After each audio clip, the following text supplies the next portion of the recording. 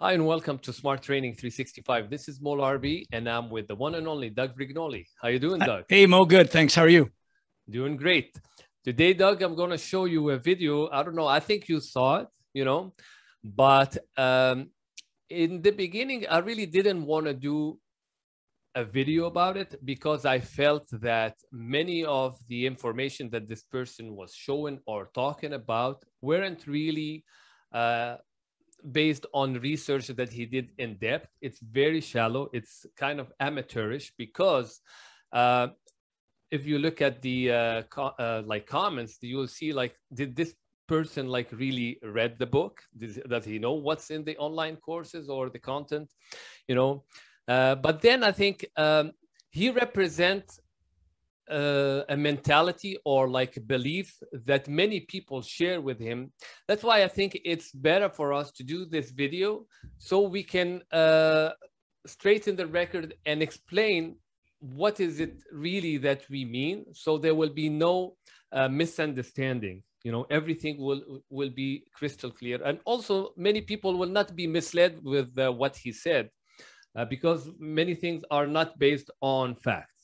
Right. No, that the fact is that there's a lot of people that are traditionally minded, right? They believe in old school everything, and they don't have enough physics information to grasp what we're teaching, and they maybe have a resistance or a refusal to grasp it. And so you're right. We need to address not only the people that are open-minded, but also the people that are closed-minded and that have, let's say, foolish beliefs or foolish misunderstandings. Right. Not just to, put this person in a better understanding of things, but also to let everyone who has similar false beliefs, right, to let them be informed as well. Perfect. So thank you for joining us for the video. I hope you will enjoy it. And I'm going to first start showing you clips, and we comment on each point because it's important, in my opinion, to clarify it and stop, and discuss it. Next, he definitely knows his stuff. When it comes to biomechanics, when it comes to physics, when it comes to anatomy, physiology, he definitely knows what he's talking about. And I didn't hear anything at all where I was like, that's not what that muscle does. Or, yeah, he's not quite right on there. He definitely knows his stuff when it comes to the functions and the form of the human body, which is a good thing because a lot of coaches don't really know a lot about that. All right, Doug, you know your stuff. Well, the first thing I'll say is this person, as we will show in the rest of this video, does not know his stuff. He does not understand biomechanics. He does not understand physics. He does not actually understand the anatomy. And so, for this guy to give me a compliment and say he really knows his stuff would be like for me to get fashion advice from this guy.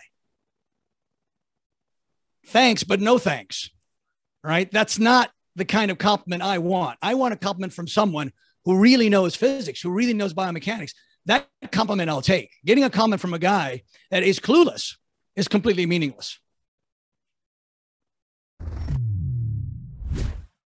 He also had a really good latissimus dorsi exercise where it's an isolation movement, just pure lat isolation, squeezing down with the elbow and then contracting downwards with the lat. Because as he noted, the lats, you can't fully contract both lats at the same time. It's a bit like your trap because it's connected to your head.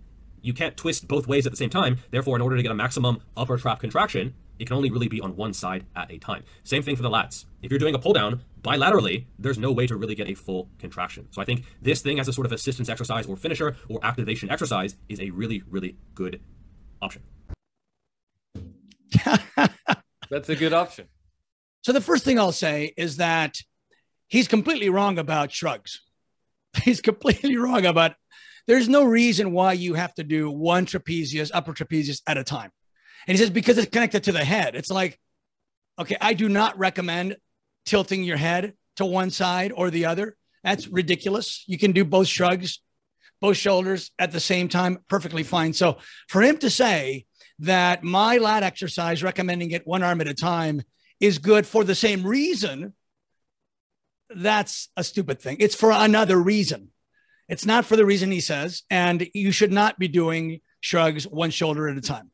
The reason, and by the way, I should also show that, you know, this picture right here shows the right way to do the exercise that we recommend, which is the one-arm lat pull-in. And the reason is because the objective is to pull the muscle insertion toward the muscle origin. As you can see here in the photo, what I'm doing is I'm moving my arm away from the spine in the upswing of the exercise, and then I'm moving my arm, my latissimus insertion, toward the midline of my body. And in order to do that, I have to rotate my body toward it. I could do two arms at a time, but I can't rotate to both sides at the same time. So that's why it is better to do one arm pull in as opposed to two arm. And you can see in his video, he's not even doing that. Mm-hmm. He's not even close to doing it the right way. He's turning his torso and he's making his spine go around the corner from the direction of the resistance. It's supposed to be in line with the direction of resistance. So he doesn't even understand why we recommend a one-arm lat pull-in, because he's demonstrating his cluelessness. He says he knows how the anatomy works. No, he does not know how the anatomy works. He actually reminded me of a movement that Jeff Cavalieri from Athlete X was doing. And we were talking about that video that he did the same movement. That's basically the same movement that he showed out here. As we've explained in the past, the idea is that you want there to be a line of force. You want there to be a straight line between the direction of resistance and the origin of the muscle, or as close to it as possible. Right. The reason why a one-arm dumbbell row is typically not good is because the tendency is to turn your torso, right? And if the origins of the latissimus are on the spine, by rotating your torso, you're moving the insertion away from the line of force. And what is in line with the line of force then is the rear deltoid. So when you turn like that, you get far more rear deltoid than anything else. It would be the same thing as me grabbing over there and pulling in this direction instead of pulling in this direction. You want to pull toward the origin of the lats, which is in the lower 2/3 of the spine and the upper part of the pelvis. And the only way you can do that is by having a lateral direction of resistance, not a cross-body direction of resistance. Got it. Another good point he made was that load does not equal tension. So just because you're putting more weight on the bar doesn't mean you're putting more tension on the muscle. And in some cases, you might actually be decreasing the tension on the muscle. If the tension is going to other areas, or you're using momentum, or you're cheating, something like that, more weight could actually be less stress on the muscle. And I think it's a good idea to just view a muscle as a machine. It's just a piece of rope that can contract. Okay, so it's entirely possible to use more weight and to actually get less activation of that muscle. All right, so this is the kind of thing that I'm talking about is he talks with a lot of confidence, with a lot of authority, but without any real information. So it is true that you can use a lot of weight and get less load on the muscle, but not for the reason that he mentioned, not because of momentum or because of cheating. He didn't once mention the moment arm, physics, levers. That is the reason why you can use a lot of weight and not get a lot of muscle load. That is also the reason why you can get a lot of muscle load without using a lot of weight, because of the moment arm, but he doesn't understand physics. So that's the irony, is for him to give me a compliment on Doug really knows his physics is meaningless. He does not know physics. He's not qualified to comment on that. So what I'm going to show you here in this graphic is a scale. Now on the scale, what you're seeing here is on the right side of that, you see a longer lever arm. And on the left of the center, you see a shorter lever arm, right? On the left, on the shorter lever, you can see I've got 3 of those weights. And on the right, I have 1. Yet the 1 is lower, heavier than the 3. Now you might say, well, that's because it's a longer moment. It's a longer lever. Yes, it is because of a longer lever. And that is one of the reasons, or one of the factors that determines the moment arm. But it's really about those dotted lines. You see those dotted lines right there? Notice the difference between the dotted lines on the left and the center dotted line, and the dotted lines on the right and the dotted lines in the center. That distance is called the moment arm. That is what determines load. That is what determines magnification. So in this particular scale illustration, whatever muscle is going to be using that longer moment arm and lesser weight will get more muscle load. We'll get more resistance than the other side, which has 3 times more weight, but a shorter moment arm. Okay, now let me show you the next graphic. I created the scale here because now I want to show you how you can change a moment arm without changing the length of the lever. Here I've got two 6-inch levers on a scale. As you can see right there, they're both at the same angle when you look at them symmetrically like this, right? There's no weight in either basket. Okay, now we're going to add on this next one, we're going to add one weight to each side, still balanced, right? The scale is still even. On the next one here, what I'm showing you is I've added a second weight to the left side, right? So that's now tipping the scale to the left. And you can see the distance in the moment arm difference between the left and the right of that center. Yeah. Right. So that means that the lever on the left, that angle of lever, that distance of moment arm from the center with two weights is equivalent to that angle of lever on the right with a lighter weight. Okay. Now the next one I'm showing you is 3 weights on the left, 1 weight on the right. Notice the difference in the moment arm, the distance between the center and the left and the center and the right. So when we look at that, what that is actually telling us is that 3 weights with a shorter moment arm is equivalent to 1 weight with a longer moment arm on the right.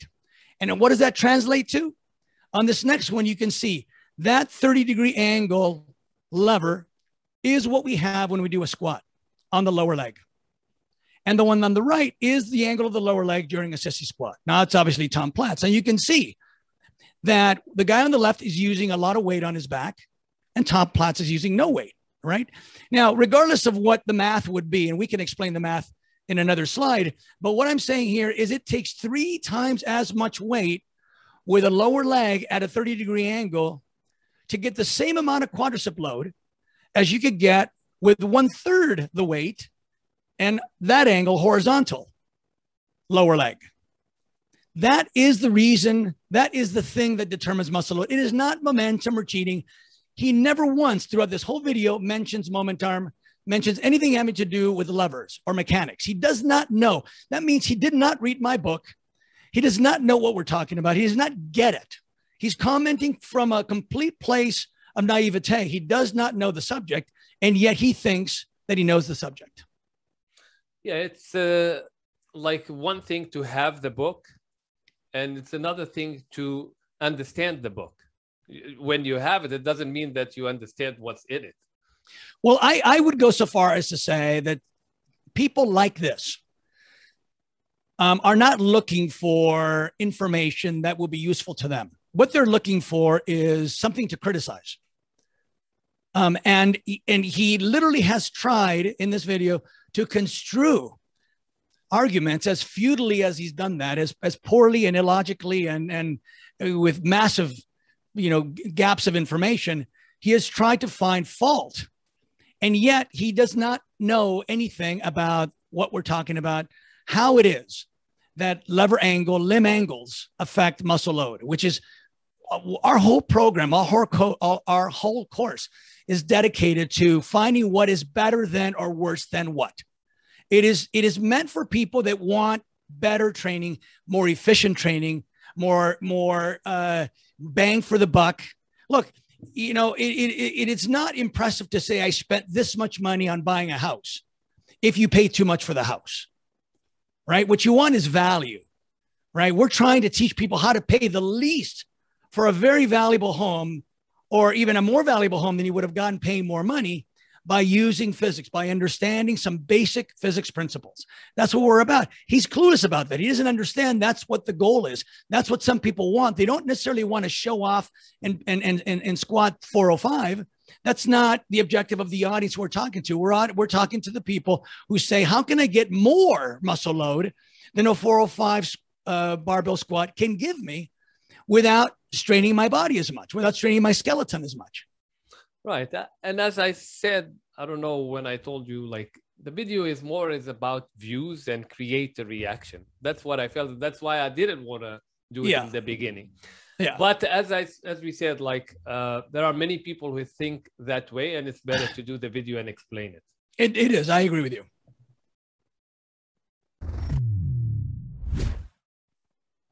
Well, here's the thing is, as you said, there is no direct correlation between strength and size. A lie detector tested, Pyramid? That was a lie.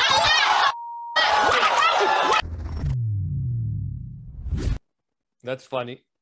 Okay, good. So Obviously, what he's suggesting is that me saying that there's no correlation between strength and size, or no direct correlation between strength and size, is a lie. Boy, that's offensive. I don't take offense because I consider the source.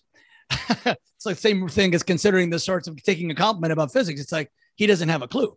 But what I'm saying is this, is that we all know people. Those of you watching, all of us know people who are stronger than they look, and people who are bigger than they are, as strong as you think they might be, right? So right here, I'm going to show you a slide. And this guy right here is a friend of mine. His name is Martin Drake. He's bench pressing 297 pounds. His body weight is 160 pounds.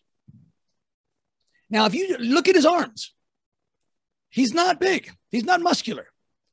Now, those of you who are bench pressing, let's say 200 pounds and hoping to bench press 250 or 300, thinking that that is automatically going to give you more muscle, bigger pecs, bigger arms, just look at that. I mean, that is one example. Here's another example. Martin Drake, same guy, deadlifting 733 pounds at a body weight of 168. How many of us can deadlift 733 pounds? I can tell you right now that I've got a lot more muscle than Martin Drake does, and I can't deadlift 733 pounds, right? There's a lot of people with a lot of muscle that can't deadlift 700. And there's people that can deadlift 733 pounds and don't have a lot of muscle. There is no direct correlation. Now, is it true that when you challenge a muscle with resistance, that it gains size and strength? Usually, yes, they correlate in that sense. Is there a direct correlation? In other words, if you are, let's say, curling, let's say a 90-pound barbell, do you think that automatically curling, a 95-pound barbell or a 100, that will automatically make your biceps bigger? Not necessarily, right? So the biggest I ever was in competition was at the age of 31 in 1991.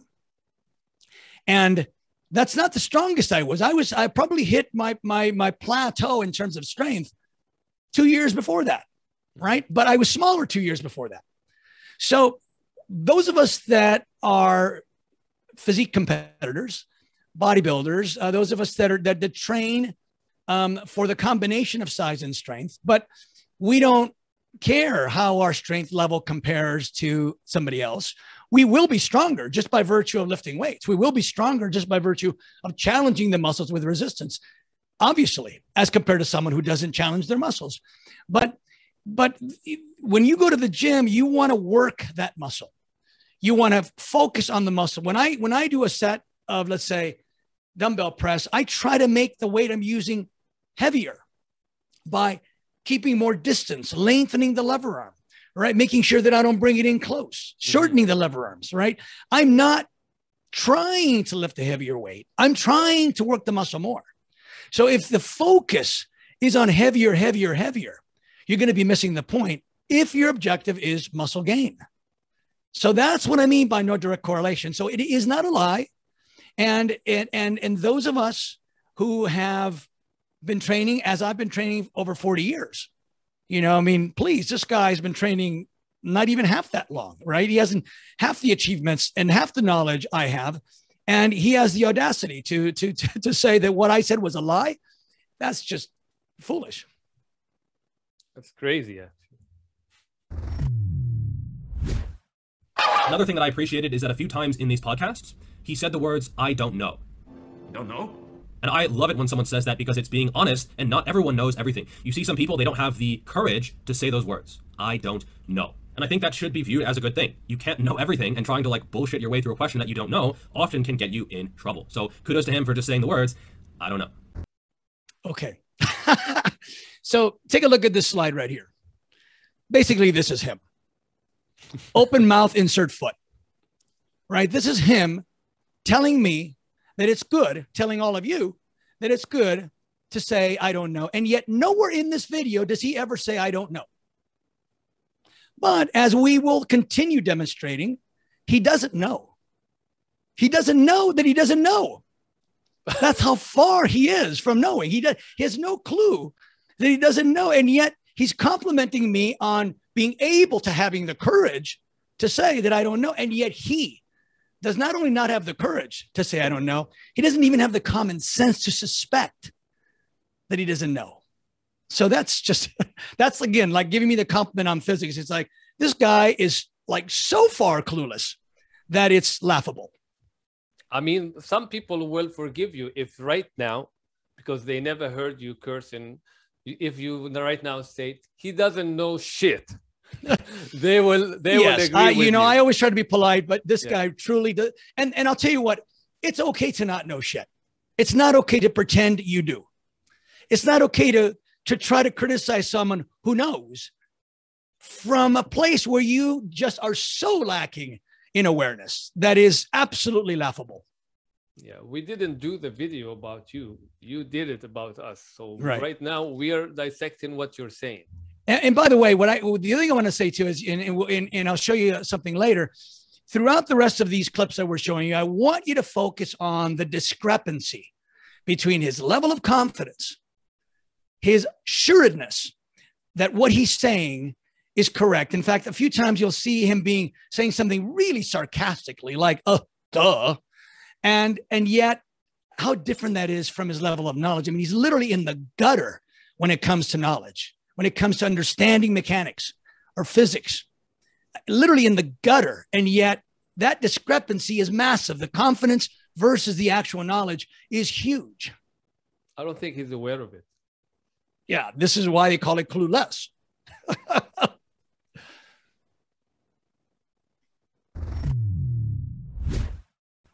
Okay, now for the bad. Now, the first one was that squats are a bad quad exercise. The first thing I would say is that squats is a terrible quadricep exercise. And I understand his logic. You're putting a lot of weight, a lot of load, a lot of potential stress on the spine. However, it is almost always well within the loads that a spine can tolerate. And if your technique is good, your odds of getting injured are pretty low. And if you do get injured, it's not necessarily the fact that it was a squat. It was either your technique or not recovering enough or too much volume or some other factor. Just because you get injured doing an exercise, it doesn't mean it's the fault of the exercise. And I understand that he's had some issues with these exercises in the past, but that doesn't mean they're bad exercises. And I think throwing them out just because you personally had a bad experience is not the way to go. And some people do exclusively squats for their quad development and develop very, very impressive, big, succulent, juicy, tender quads. You look at natural hypertrophy. His quad training, front squats, back squats, pause squats, box squats, safety bar squats. That's about it. I've never seen him do a leg extension or a sissy squat or anything like that. It is exclusively barbell squats. So they work. They fucking work. No doubt about it. They have drawbacks. They have potential issues. But if you solve those issues, which shouldn't be that hard, they work. Do you have anything to say about that? Oh, yeah, of course. He says they have issues, but if you solve those issues, that's fine. Okay, so again, number one is my issue with squats, and it isn't my issue. It is the issue. It is mechanics, right? The problem with squats, the main problem with squats is not the compression of the spine. That's just one added insult to injury, right? So to speak. It's one more factor, but it's not the main reason. It is because of physics. Okay, now look at the slide again, same slide I showed you before. The problem with squats is that degree of tilt of that lower leg lever. The amount of moment arm, the short moment arm from the knee to the foot, that determines the percentage of load that goes to your quadricep, the percentage of the weight that you're using, which goes to your quadricep, right? So the problem with squats, number one, is that you have to use a lot of weight in order to get the same amount of load you could get with much less weight and a more horizontal lower leg. That's number one. Number two is because it's a compound exercise, because you are extending the hip joint at the same time, because you're activating the glutes, the hip extensor muscles at the same time, you are shutting off the rectus femoris, which is at least 20% of your quadricep, because it also plays the role of hip flexor. This has been demonstrated in EMG studies. Brad Schoenfeld and Chris Beardsley have both expressed this in research and, acknowledge it. Now, they don't acknowledge the reason why the rectus femoris is shutting off, but they are recognizing that it does shut off. that doing a compound exercise for the quadricep is inadequate. I believe the word is they use to get rectus femoris stimulation, which is part of that you have to therefore then do an isolated knee extension exercise like a leg extension or a sissy squat in order to get the rectus femoris. But when you're doing those isolated exercises, you also get the other three muscles. You don't only get the rectus femoris. So why not only do the leg extension or the sissy squat? So these are the two primary reasons, because the muscle stimulation that you get for the amount of investment of weight and effort for the quadricep is severely compromised. Now, we've done some math on this. We've talked about it before. I'm not saying people should squat 200 pounds less or more, but we use 200 pounds barbell squat to do the analysis, right? So if you weigh 200 pounds and you've got a 200-pound bar on your back, that's 400 total pounds. You've got two legs. So let's just divide that between two legs at 200 pounds per leg. What you do then is you take that 200 pounds and you multiply it times the length of the operating lever of the quadricep, which is about 16, I believe. We use the number. You can Google this to find the average length tibia. And then you multiply that times the percent between 0 and 100, between vertical and horizontal, which was about 30%. So you can calculate that you're going to get about 950 pounds of load per quadricep with a 200-pound guy doing a 200-pound barbell squat. Now, if you just stop right there, you don't compare it to any other exercise, you could say, great, 950 pounds of load per quadricep is good, right? And if I add more weight, it's more, right? Yes, this is why people develop juicy quads, as he said. I never said, we've never said that squats don't work the quads.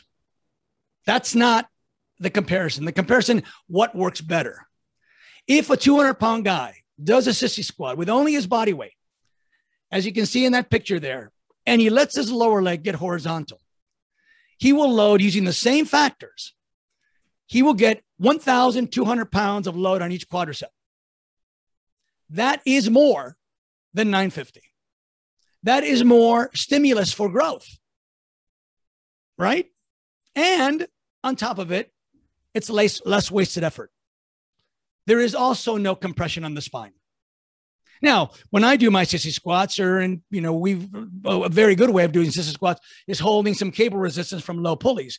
So I typically use about 55 pounds on each side. It's 110 pounds added to my body weight. So now I'm getting much more than 1,200 pounds of load per quadricep.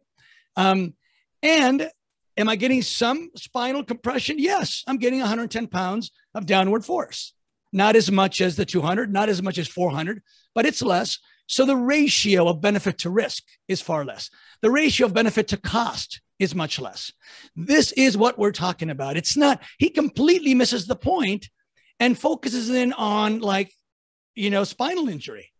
That's not the main reason squats aren't a good quadricep. Do they work? Yeah, they work. It's like taking the roughest, bumpiest road to your destination and thinking that because you got to your destination, that was a good road to take. It was not the best road to take. There was a better road on the other side. It was smoother. It was drier. You got less wear and tear on your vehicle. That's what we're recommending. He's just demonstrating with thing after thing, just demonstrating his ignorance. To explain a little bit more about this, when we want to load a muscle, we need a load, right? Right. That's how muscle growth works. You're not going to do it like this. So can we all agree that in order for muscle to grow, we need to find the best way to load them? Well, if you want to be the idiot who wants to spend 3 times more effort, incur more risk of injury to get the same reward that you could get paying less, go ahead. I'm not saying you're not going to get there. There's lots and lots and lots of evidence that conventional exercises, traditional compound exercises build muscle. They do. We've never, ever said they don't. What we're trying to get at is what is a better way of doing it. And you can calculate that using simple physics. Now, somebody asked me, Mark Bell asked me when I did his show, he said, isn't it true that you said that squats works 30% of your quadricep? I said, that's not what I said. Right. What I said is that squats load your quadricep with 30% of the available quote unquote resistance. What is the available resistance? The available resistance is your body weight divided by your limbs, 2 limbs, and however much weight you're using, times the length of the lever that's doing the lifting, which is for the quadricep, it's the lower leg, times the percentage of activity. So again, if it's horizontal, again, we're talking free weight. When you're talking free weight, horizontal is the biggest moment arm. Getting back to that moment arm, right? Horizontal limbs will give you the biggest moment arm, the biggest magnification. That is the 100% mark. A 30% lever gives you 30% of what it could be, what it would be, if you were able to have that operating limb be horizontal at maximum moment arm length. That's the difference. So why do, it is ridiculous to say, I'm going to take this inefficient lower leg lever, and instead of fixing it, instead of making it go more horizontal, instead of decreasing the degree of inefficiency, I'm going to keep that degree of inefficiency. I'm just going to load it more. I'm going to load more weight on my spine. And then at one point, we may see it later. At one point, he says something like, that Brignoli's got a problem with loading the spine, but loading the spine is good for bone density of the spine. Yeah, that's true, right? But first of all, you don't have to load the spine with 400 or 500 pounds of weight, right? I'm loading my spine with 110 pounds of weight when I do my cable sissy squats. I'm also loading my spine when I do my cable shrugs or my dumbbell shrugs with, 80-pound dumbbells. I'm also loading my spine when I carry my 60-pound dumbbells or 70-pound dumbbells to the rack after doing decline dumbbell press. I'm loading my spine every time I weight bear, for the most part, right? Now, we're not saying squat or nothing. We're saying squat or other weight-bearing exercises that are more efficient. So this is taking things out of context. Doug Brignoli has never said, don't do squats because it's bad for your spine. Yes, it is potentially bad for the spine. That's true. But it is the fact that you're doing that potential risk for no additional benefit, for less benefit, in fact. That's the reason squats are not a good quad exercise in comparison to better options.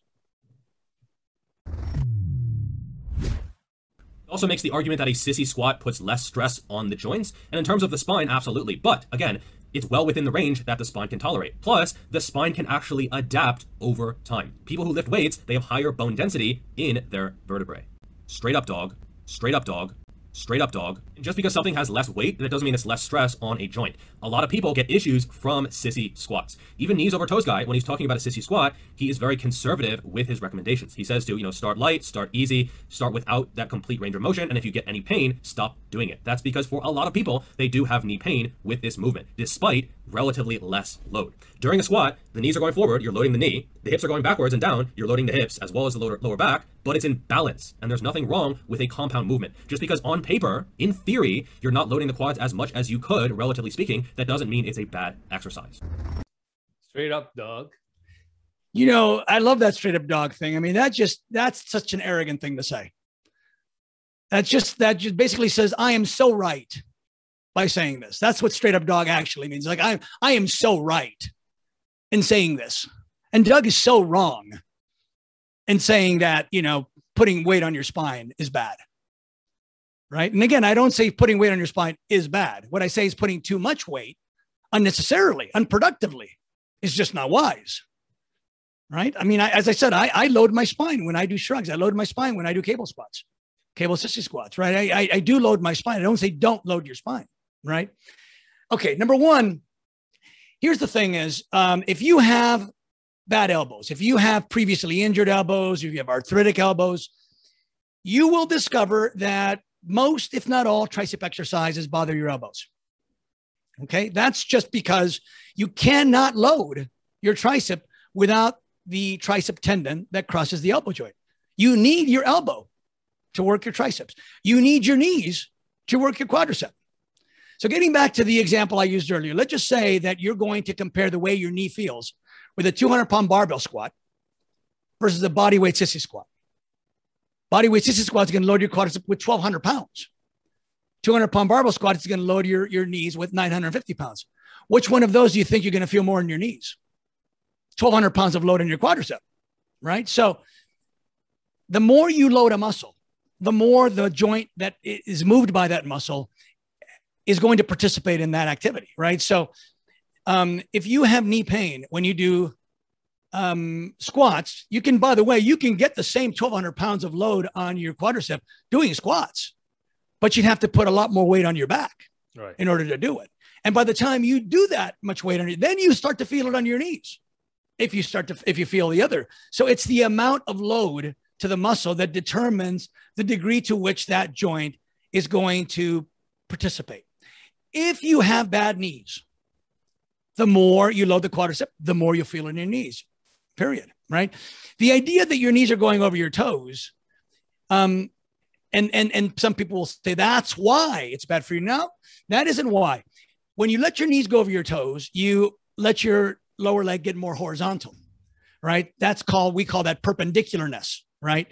The more perpendicular your target, your limb, the limb of your target muscle is to the direction of resistance, the bigger percentage of load you'll get.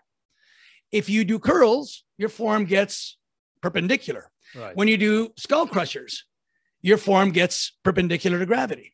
When you do side raises, your forearm gets, you need perpendicularness. You need that operating lever to be the most perpendicular it can be with a percentage, excuse me, with a resistance level that allows you to use that perpendicularness and not overload the muscle. So yes, some people who don't have super strong quads cannot get all the way down on a sissy squat, cannot because it's too much load on their quadricep. So don't go that low yet. Start little by little, letting the knees go a little bit farther forward, letting that lower leg get a little more horizontal, progressively, not every single time, but progressively. And the more you do that, the more load you'll get on your quadricep, right? So I agree that you cannot overload the muscle, because if you have a bad joint, it'll also be felt in the joint. That's true. But his point about, there's just no comparison. I mean, he never once mentions physics. He never once mentions the moment arm. It's like, it's not everything we talk. The book is called The Physics of Resistance Exercise, the physics of fitness. That's our course. He never once in any of these criticisms mentions the moment arm. He doesn't even understand it. Well, he mentioned an easier example, knees over toes, to demonstrate that. Knees over toes guy is great. I mean, he gets it, right? He understands it. And yes, he talks about being progressive. Yeah. And we say the same thing, right? But the one thing that's great about knees over toes guy is that he understands there's nothing wrong. And by the way, for those of you trainers who are out there who have told your clients, don't let your knees go over your toes when you're squatting. Let me ask you this. Do you have those people doing planks? Aren't their knees way over their toes then? A lot more over their toes than they would be when you do a squats with the knees going forward? Do you have those people doing side plank? Side plank. Trying to bend your knee sideways. That sideways pressure on your knee. That's okay. But not letting your knees go over your toes when you squat, it just doesn't make any sense. Next, he calls the overhead press unnatural. I mean, you're right. We evolved from quadrupeds. We eventually became primates, pushing progressively downward. Not even an incline angle is a natural movement. Just because a movement is natural or unnatural, that doesn't mean anything. None of his Brig 20 movements, mostly utilizing cables, are natural. You think cavemen had a cable set up in their caves and they're getting fucking jacked? No.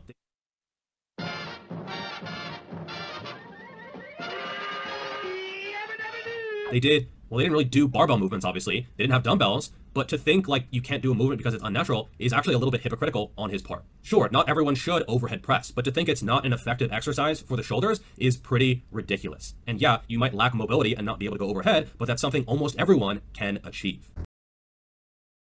All right. Boy, he's so clueless. Okay, first of all, let me just say that if a person were to push a barbell over their head, something's making that barbell go overhead. Right. Muscles are doing that, right? So muscles do work, right? So Again, I've never said that overhead presses don't work your shoulders. They do work your shoulders, just like squats work the quadriceps. Same problem, or actually worse on overhead press, because it's an unnatural movement. So the first thing I'll say about his comment about the cables is open mouth, insert foot. I mean, when I speak about natural movement, I'm not talking about natural instrument to load the muscle. I'm talking about natural anatomical motion. What was the human skeleton designed to do? What was the musculoskeletal system? What did it evolve to do? That's the part that we call natural or non-natural. It's not the thing you use for resistance. It's not the cable. It's not the dumbbell. It's not the barbell. It's not anything other than the anatomical motion. So hypocritical? Come on. That's number one.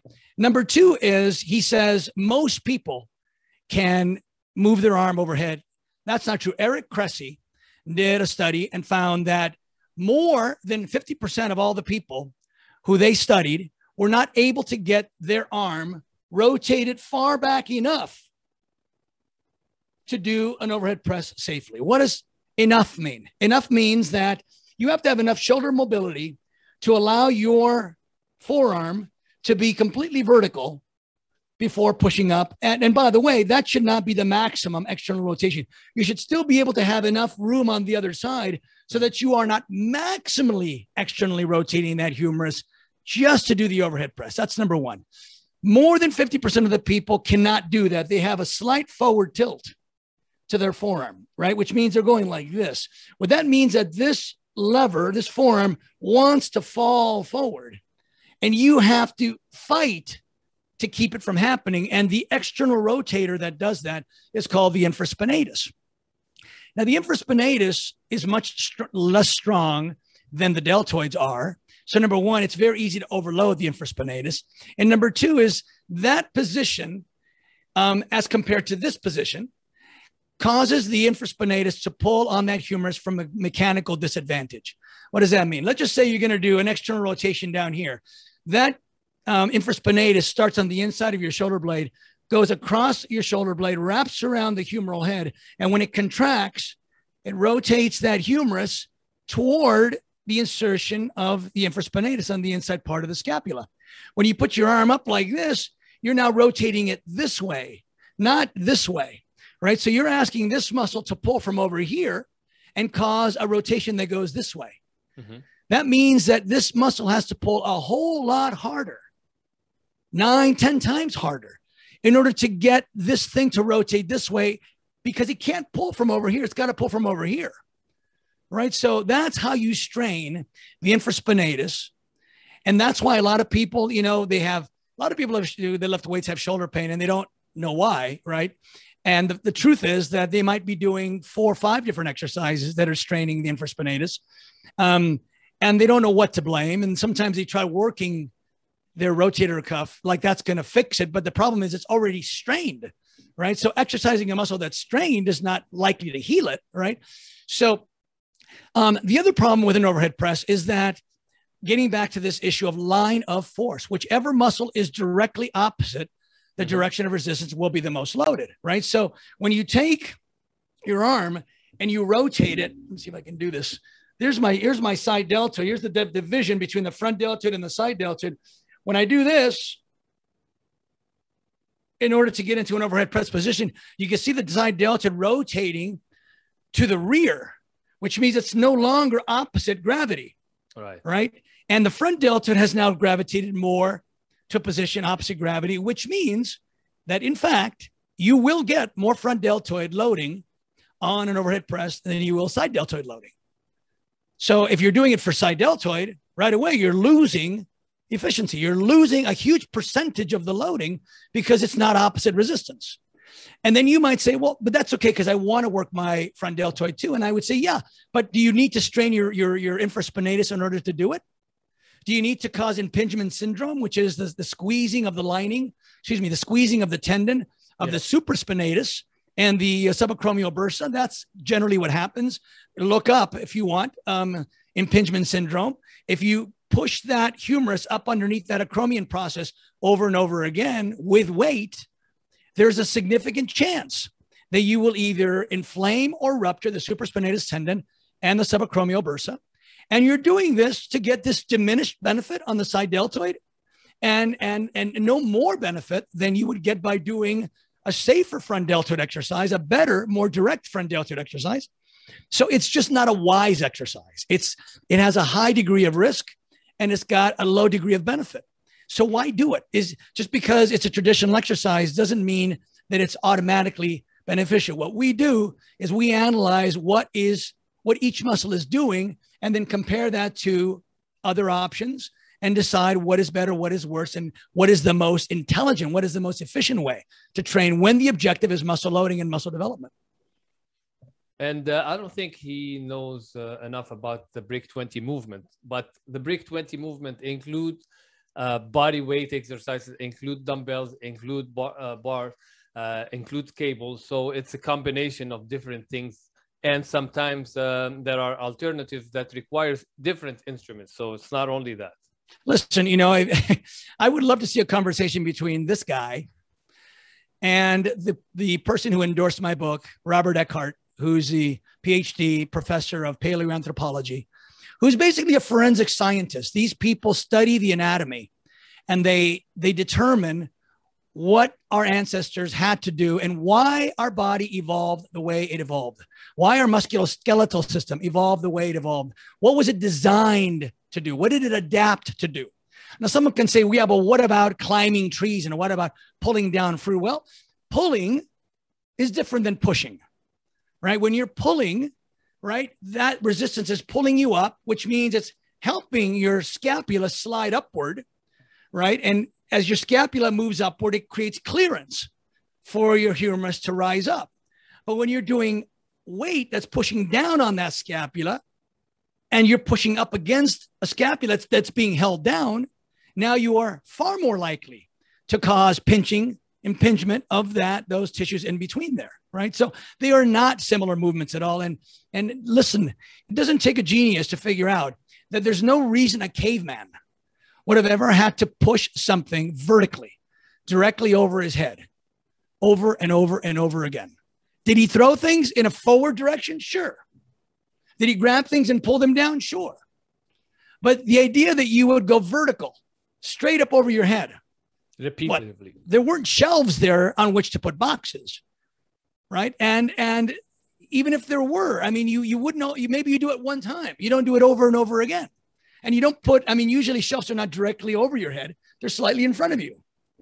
Right.